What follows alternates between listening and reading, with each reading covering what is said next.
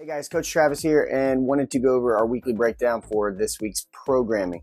So I know there were a few athletes that missed last week, the first week of this cycle.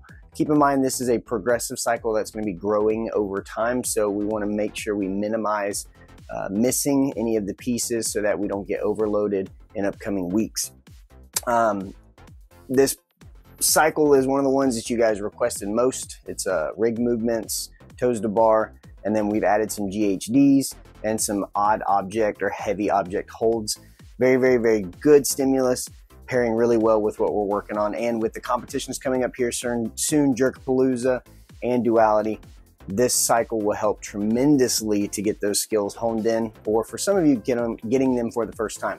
So going into day one, building off of last week, one small addition this week is we added 2 rounds of 10 kip swings on the rig prior to doing our rig movement. So remember, with the kip swing, we want to focus on keeping the weight in this side of our hand. So whenever you grab the bar, we want a full grip with those knuckles almost feeling like they're pointing over the rig. Those are pointing essentially pointing straight up. It's going to feel like you're over the top of the rig, and you want to feel like you're bending the bar like this as you pull down. That keeps the load on this side of your hand versus this side, and it gets those rotator cuff muscles engaged to help with the strength for the pull. So we want to do 10 kip swing, keeping the arms locked out and feeling tension through your lats as you go through these movements. So we want our body long, straight, legs completely straight and together, toes pointed. We want to really feel the open through the shoulders and then a push back through the lats. If you have trouble finding this feeling, grab Coach Javi or myself, or any of the coaches actually, and they can help guide you through feeling that. It's very, very important that you feel that when doing this movement. So we're going to do 2 rounds of 10 kip swings. And then once we get done with those, we're going to go into a 10-minute EMOM of 6 toes to bar. Now, excuse me, if you don't have toes to bar yet, that's perfectly fine. The progression this week is we're going to take the movement that we are capable of, excuse me, that we are capable of, and we're going to do 1 rep of the next progression followed by 5 reps of your current progression. So example would be if you have hanging knee raises and you're working on that, getting the straight leg raise, we're going to do 1 straight leg raise attempt and then 5 hanging knee raises. And then again, if you have straight leg raises and you're working toes to bar, that first rep, you're going to really pull to get the toes either to the bar or as close as possible, and then follow that by 5 reps of the straight leg raise. So we're working on starting a rep towards our next goal, or if you have toes to bar, we're going to do 6 toes to bar. Once we get done with that, we're going to do 1 max effort hang. Again, here the goal is to get that nice full grip, no false grip with the thumbs wrapping around. We're going to hold the bar, keeping the core tight, engaged. It's not a dead hang, it's engaged. Core is tight, legs are straight, toes pointed, and legs together, holding for as long as you can before your grip gives out. It does not matter how long that is, it's as long as you can hold. Going into day 2, we're going to be doing 3 rounds of max effort handstand hold against the wall, straight into a 1-minute sandbag or sandball hold in a bear hug position. Now the goal here again is to get the ball or the bag, squeeze it tight, and focus on maintaining the ability to breathe. That's one of the hardest things when you're holding an object in front, is it tends to press against the diaphragm. It starts to take away your ability to take in air, and that can create fatigue very quickly. So the goal here is to get the ball, we're standing straight with our core braced, holding the ball, and trying to focus on steady breathing. So it's going to be 3 rounds of the max effort handstand hold into a sandball or sandbag hold. Give yourself about a minute to 90 seconds between each set of rest. Going into day 3, we're going to be doing a 9-minute EMOM of 6 to 8 GHD sit-ups. Now this past week, Coach Javi and the other coaches went over the progressions for GHDs. A lot of athletes are working to parallel.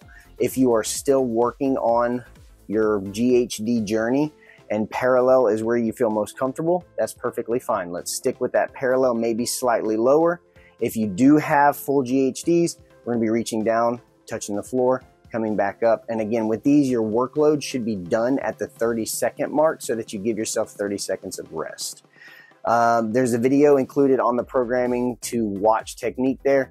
Biggest thing that I noticed with some of the classes that were working on these was getting that leg to extend to initiate the drive back up. So make sure we're getting that knee to lock back out before we come up. I was talking with one of the athletes, think about these are your knees, this is your torso.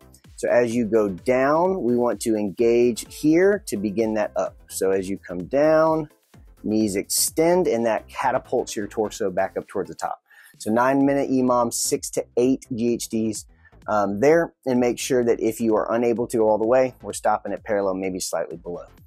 And then getting into day 4, we have 3 to 4 sets of banded pull-ups. Now I had some athletes that asked questions about these. The goal for this is for it to be relatively easy as far as each rep. The goal is also to build volume here. So it's to condition your arms and your lats for pull-ups. And one of the reasons why we want to focus on that is a lot of times people in their mind will think, okay, I want to get my first pull-up. Beautiful. And then they're thinking, okay, my next goal is I want to get my 2 pull-ups and then 3 pull-ups. Now, while that's not necessarily a bad train of thought, if you think about how pull-ups are typically done in a workout, we're not doing singles, we're not doing doubles, we're not doing triples. We're looking at sets of like 8 to 15, sometimes 20, 25. We have high volume sets that we're breaking up as we need to for workouts, and the goal is to get bigger sets. So the mindset we want to have isn't just I want to get 1, then I want to get 2, then I want to get 3, then I want to get 4. Those things will come, but our mindset should be I want to get my first one, and then the next goal should be I want to be able to do 5, and then I want to be able to do 10. Then I want to be able to do sets of multiple sets of 5, 10, 15, etc. So in order to get our mind wrapped around those bigger sets and to get our body conditioned to that volume, we want to introduce that volume and condition the lats just to being able to work for that long. So we want to perform these with as much resistance as we need to be able to hang on to the bar and work through that set with as few breaks as possible. And the biggest goal is decreasing the amount of support that we need. We've been doing sets of 15. We'll eventually work up to sets of 20. So we want to make sure that we're getting this volume in, conditioning your lats and your arms to that stimulus so that it's not foreign when we start adding more volume. So this is our breakdown for the week. If you have questions or concerns about anything, feel free to reach out to myself, Coach Javi, or any of the coaches in the gym, and we'll be happy to answer those questions. Excited to see you guys this week. Let's get ready to work hard.